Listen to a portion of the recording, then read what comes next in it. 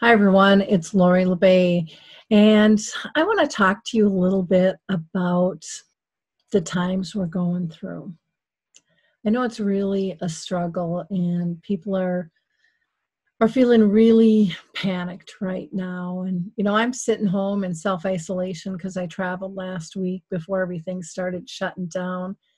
But then, as I was sitting down one day, just looking down at my feet, this smile came to my face. And I want to explain to you why, because I think it's really important to be able to find those little things that can put a smile on our face.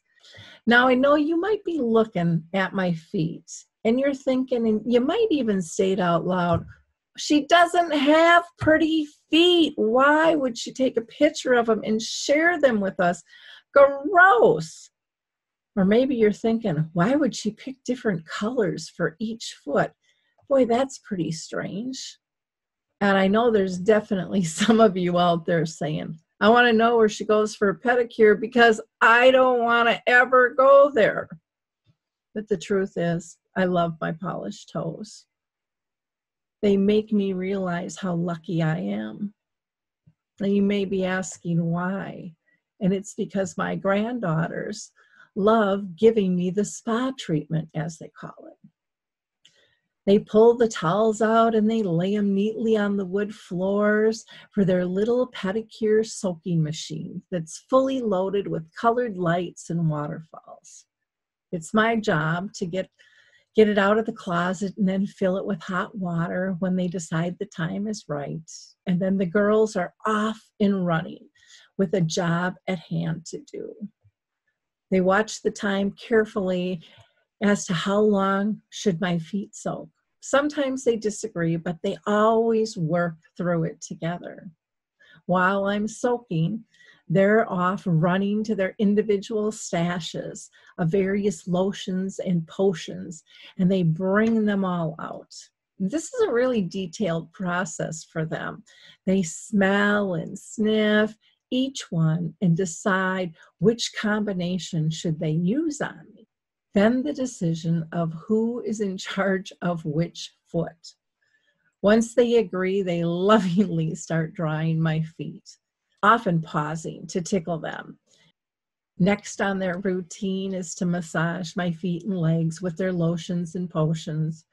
And they're so proud of themselves. And then they wipe the excess lotion from my feet and legs. Then comes the rubbing alcohol on the little cotton balls. So they wipe off my toenails. So they make sure that the fabulous polishes that they've picked out are going to stick. And then each granddaughter, one 5 and the other 9, beam as they rummage through this big plastic bin full of all their gorgeous colors of polishes to pick from. After they labor and they laugh over their decisions, they crack those bottles open and they each grab a leg and they polish away. Sometimes they sing, other times they're touting about the colors that they've chose, and the competition heats up.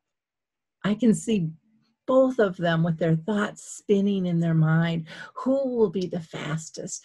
Who will paint the prettiest? And always when we finish, they want me to pick which one I like the most. And I always compliment both and say I can't choose, and it's a tie, and that they're both beautiful artists, and I can't wait to show off my toes. You see, that's why my toenails make me feel peaceful and happy and loved and blessed and content. What are the little things in your life that bring a smile to your face and fill your heart that maybe you haven't even really truly acknowledged or shared with anybody? Especially in the times we're living in today, we have to find those things and we need to share them with others. As Maya Angelou said, I've learned that people will forget what you've said. People will forget what you did, but people will never forget how you made them feel. I'd love to hear from you. What are your little joys? Stay safe and healthy, and we'll talk soon.